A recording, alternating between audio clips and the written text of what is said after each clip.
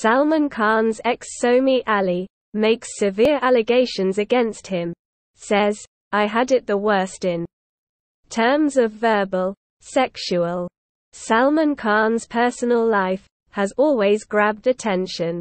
From his connection with Aishwarya Rai Bachchan to Katrina Kaif, Salman Khan's love life has always been discussed. In the past, he was allegedly in love with Somy Ali too.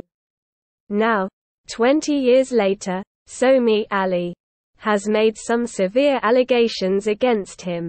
In several posts on social media, Somy Ali has claimed that she was verbally and physically abused by Salman Khan.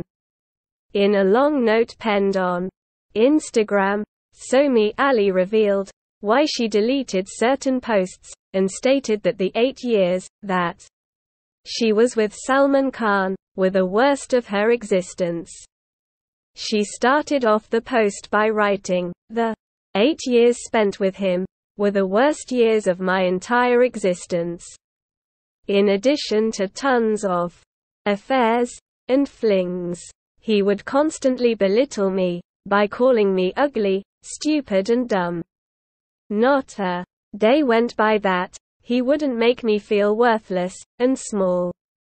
She then wrote that Salman Khan would not acknowledge her as his girlfriend, and rather berate her non-stop when he did. She accepted that she had many affairs, which essentially defined as a search for someone who would care for me and love me. When Salman Khan got to know about the same, he beat her up and stated that only men can cheat, not women, claims Somy Ali.